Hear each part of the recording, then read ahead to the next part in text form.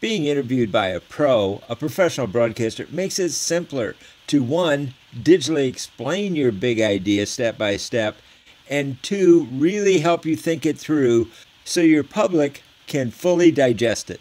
Tell me about your experience of being interviewed versus having to come up with things on your own. Oh, I think it put me at ease because we're just sitting here having a conversation, basically, is what it is. It's like having a conversation with a friend, so you don't feel that pressure, or you don't feel like, oh my gosh, I need to be on and do this. It's just a sharing of ideas, and that's it. An easy way to communicate, right? Absolutely. Okay, great.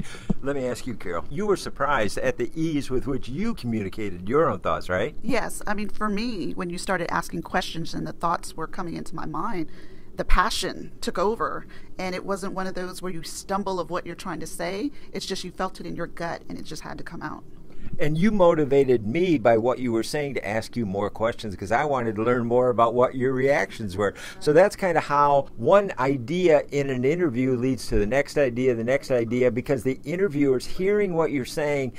And, you know, the best interview I ever had in my life, it was by an amazing interviewer named Ron Owens on KGO Radio. He was interviewing me, and he kept making these faces. And I'm thinking, why is he making these faces? What he was doing was the most generous thing I'd ever experienced in broadcasting. Instead of interrupting me, what do you mean by this? He was leading me to bring out more what he didn't understand, and he was doing it silently.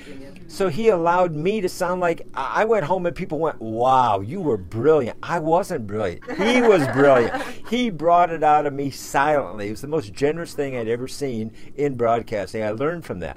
Now, Victoria, step up here to the hotline here and tell me now a little bit about what was your experience in our interview.